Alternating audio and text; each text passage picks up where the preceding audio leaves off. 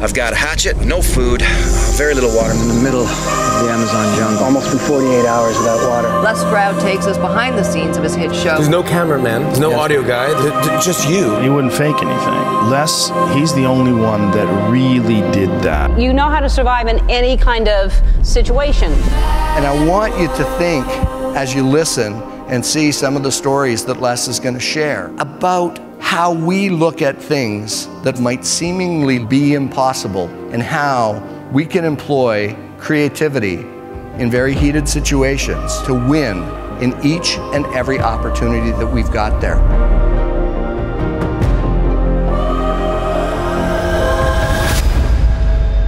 Ladies and gentlemen, Les Stroud.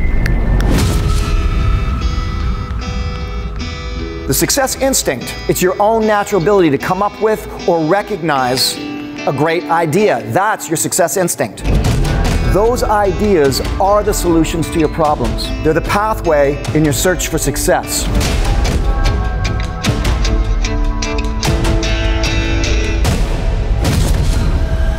That's what I'm here to share with you today. How to take your ideas and how to run with them, how to manifest them.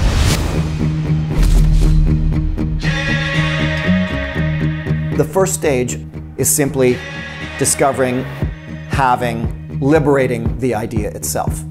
Some of the ideas are going to be benign, and some of them might even change the world. The first thing I do is say, all right, you need to make a proactive decision on how to move forward. You cannot do that without knowledge. You must have knowledge. The first bit of knowledge is, what do you have close at hand?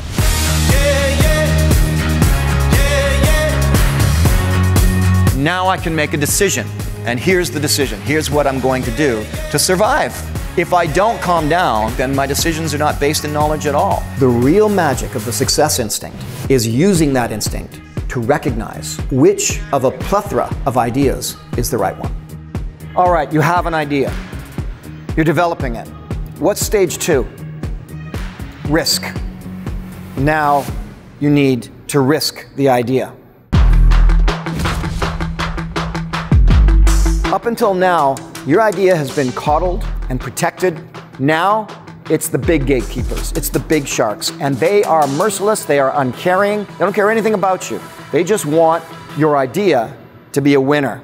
I walked down the hallway and I pitched the idea of the series of Survivorman to the head of Discovery Channel. And she said to me, and I quote, Les, no one is ever going to want to watch people survive on television.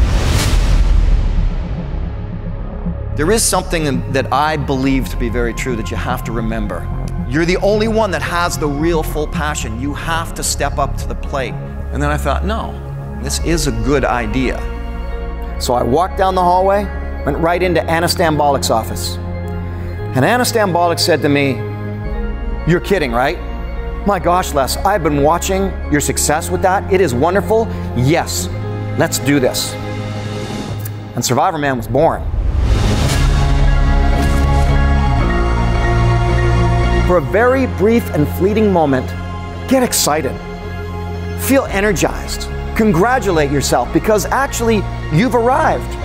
Now, take a deep breath and let's get to work.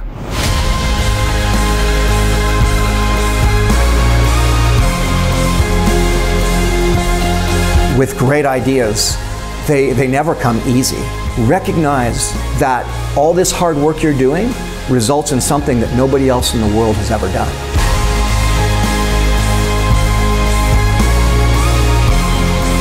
Beyond achieving material success, expanding your company, your ideas will always take on a life of their own. They will do things out in the world that you would never have dreamed of.